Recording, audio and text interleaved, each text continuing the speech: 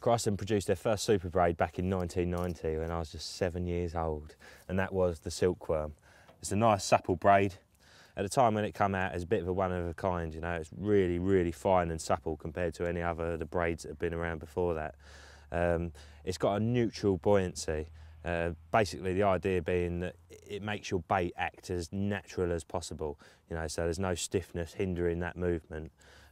Just to prove that to you, if I take a piece, if I put this in the water, you see the ends there are falling down, and then you've got this looped up bit here, and that is basically as close as you're going to get to a neutral buoyancy.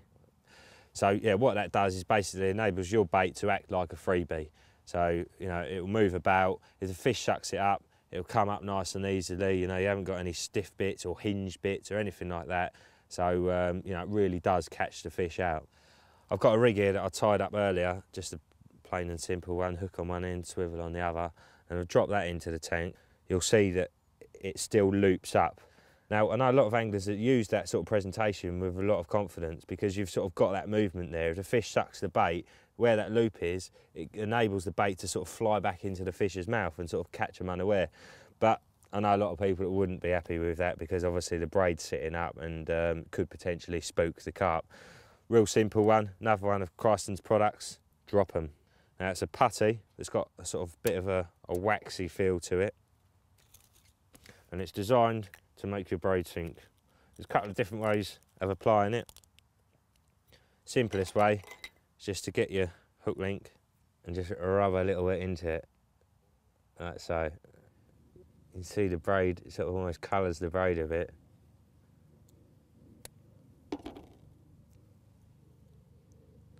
Drop that in.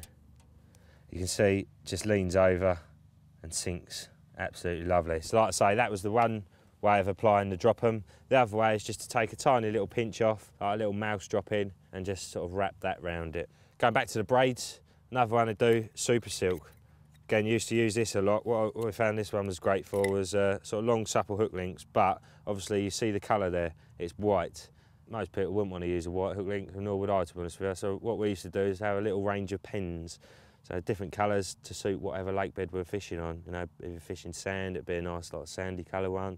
Fishing silt, it'd be a dark one, etc, etc. So brilliant hook link to have, so that you can fish a different range of different lake beds and just blend it in to whatever you are fishing on.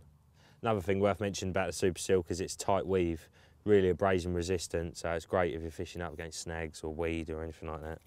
Since then, they've developed some other braids. They've done 2 sinking versions now. The Merlin, so this is an old favourite of many anglers. Got a green weave in it, really supple, sinks nicely. Great for, you know, if you're fishing solid bags or just long supple hook links. The other one, which is one of my favourites, I use this one a lot, is the Supernova. Again, it is a sinking one, but this one to me has got to be the most supple hook length on the market. If you just run it across your finger, you just can't feel it's there, you know. It's got such a supple, soft makeup, and I think that's where it comes into its own, you know. It goes into the fish's mouth and they just can't feel it. The bait's acting naturally, they move off, the hook link tightens and they're hooked. Job done. I know Darryl Peck used this stuff for absolutely years, all over the country, caught loads of 40s on it. It used to do me head in a bit because I used to look at his rigs and think, how can you cast it out without it angling? Because he just uses single hook baits, you know. I'm a bit of a bag man, just for that confidence of it not tangling. But yeah, Darryl used to use this all the time, just a single hook bait on its own like that. And again, it must have always sort of been, the bait must be falling by the lead. So he probably did have that movement, going back to what we were talking about earlier. But yeah, another fantastic use for it is for combi rigs. Been using it a lot recently, combining a bit of fluorocarbon with a small amount of that Supernova on there, as you can see. 1.5 inches of soft there just to let that hook do its job. I use that for a variety of different rigs, pop-ups, bottom baits, balance baits. It's been brilliant to me. Real simple little knot tie there, and it's nice and neat too. Great stuff. One of their more extreme hook links, the Quicksilver. Now this stuff, I think it was originally designed as, you know, abrasion resistant snag and shock leader, but what a lot of people have ended up doing is using it for hook links when fishing abroad.